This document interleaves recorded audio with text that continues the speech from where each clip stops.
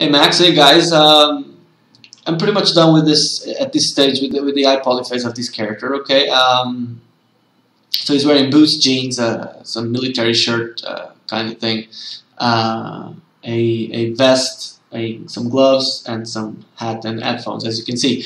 Now, I have a few questions that need answering before I go and retop this and make this and push this forward onto the pipeline, okay? Is the player going to equip several stuff at runtime? I'm not talking about weapons, I'm talking about clothing and stuff. Is he going to equip several stuff like headphones, gloves, hats, that type of stuff? Or are we just doing the vests and the backpacks? I think we agreed to that, just vests and backpacks, right? And if that's the case, what I'm going to be delivering is this guy here, okay? And then I will deliver the vest and the backpack separately so that they can be rigged to the same skeleton. Now, the thing is, if I deliver a guy like this, they will never be able to remove the hat or remove the phones. This is just what they will have to use. Okay. Obviously, I will make different characters. So another character, and I will use probably the same face, but then I'll put some glasses on and change the clothing and whatever, and they will have another character. And like that, we're going to have several characters, but as we export them, they're going to always be looking like that. So they're going to use just Soldier 1, Soldier 2, Soldier 3, like a set pack of looks that we can deliver to them. So that's what's going to happen if just that is going to be sent forward. Now, also another thing that I'm thinking is, are we not complicating this too much? At the end of the day, what's the good thing about having different tiers and different stuff is that when a player gets an upgrade, he can actually visualize it, right? But in our game, you won't be able to visualize it at all, because even if he gets tier 2 vest, you won't be able to see it on him, because we're just using the arms for the first person.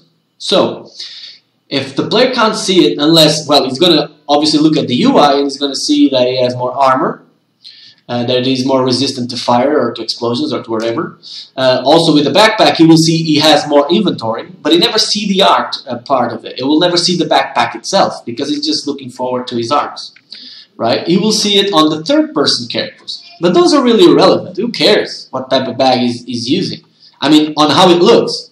Obviously, you care for the loot that he might have, and you're going to go there, and that's not going to change the loot, but how it looks. I mean, I remember Rust when he started, the third-person guns were all the same. Like, no matter if you had the M4, the shotgun, or whatever, there was only one gun there, and that made it very simple for us to do third-person animations and all the rest. Like, everything was just simplified.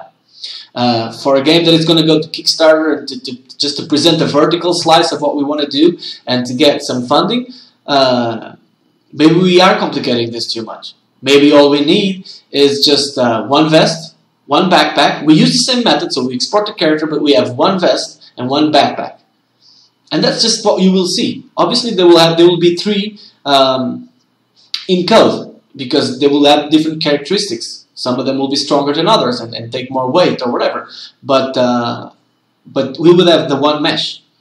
Okay? It's a suggestion. It doesn't need to be this one. This is quite simple. I could make one that is a bit more complex, like the tier 2 one, and we will always use that one. For the player, it doesn't make any difference because he's never going to see them. He's just going to see them on someone else's. And that's not relevant. Like, who cares if the other guy has tier 1 or tier 2 vest in terms of looks? It's a vest there, you know?